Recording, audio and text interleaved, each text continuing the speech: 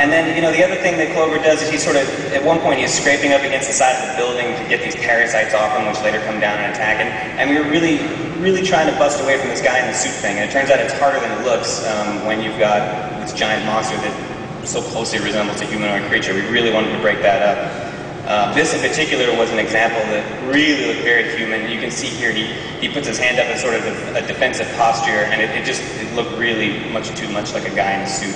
But here we're starting to get a little bit more cat-like kind of thing, cat scratching a scratching post, that sort of thing.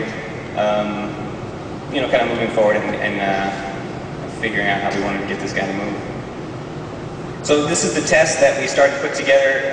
This is the very first time that we animated him on a plate. And he's a little bit fast, but he's kind of doing the walk cycle that we liked a little bit. You know, he's got kind of a Godzilla thing going on. We wanted to make sure to break that up.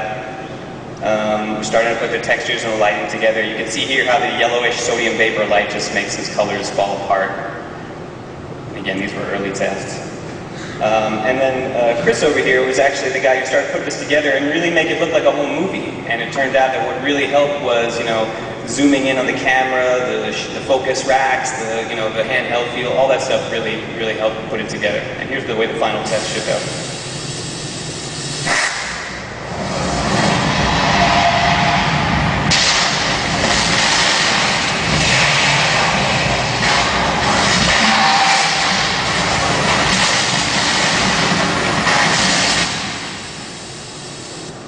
Away from the plate, everything above the skyline is going to be completely digital.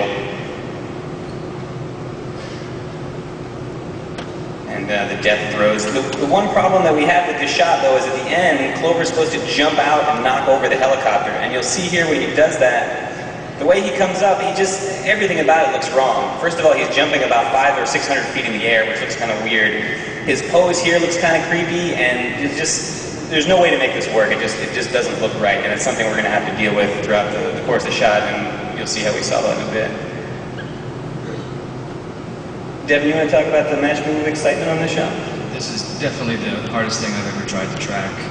Not only was it very slow and meandering, which means that your eye can pick up anything that goes wrong easier, but the actual CG buildings I had to work with weren't exactly in the right spot.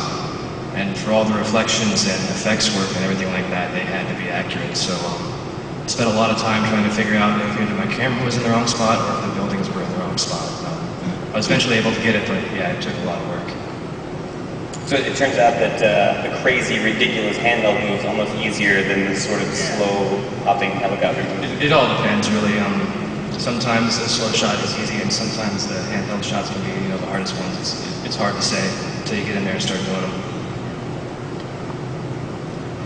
So again, we've got some, relatively effects-heavy stuff. This is not the kind of show where you can spend months and months and months on R&D, so we sort of had to figure out what we could already do and make that kind of work.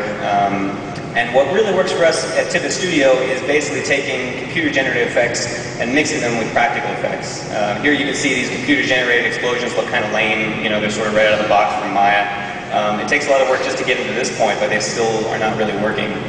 We've also got some other effects animation stuff, but all of this is going to be combined in the comp, and in this case, Chris actually comped the whole shot. And I think was it 12 weeks to do the whole shot? Something insane, right? Yeah. Well, by the time all the elements were ready and ready to comp, it was a little bit of procrastination. It was about maybe 4 weeks to comp the shot. 2 super intense weeks.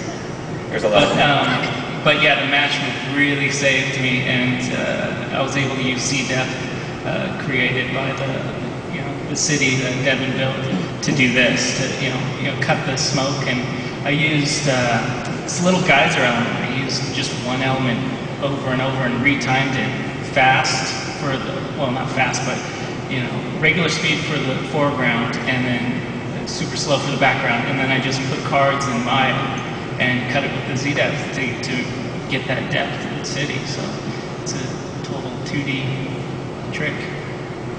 And you'll see here just the way that the effects animation starts to get layered with practical explosions and dust elements from other movies that we worked on, and the stuff really starts to come to life. Yeah, I used tons of elements that were actually shot for Starship. Brain bug elements, all these huge dust hits, and I used that to pad the effects renders, and it really helped. And what I want you to watch is what we show the final is the way we solve the problem of the monster jumping out at us and looking kind of goofy is the same technique that Chris used for that very first Clover shot that we did. We found out, you know what, if we just zoom the camera in and make it soft and blurry and kind of look around like the camera is trying to find it, all of a sudden you get much less space to play with, and there's just a giant monster head in your face before you know what's going on. And it turned out that that just solved the problem. So, you know, low-tech effects. Oh my God! Are you guys seeing this right now? Are you seeing this right now? Are you guys seeing this shit right now? Oh my God! God!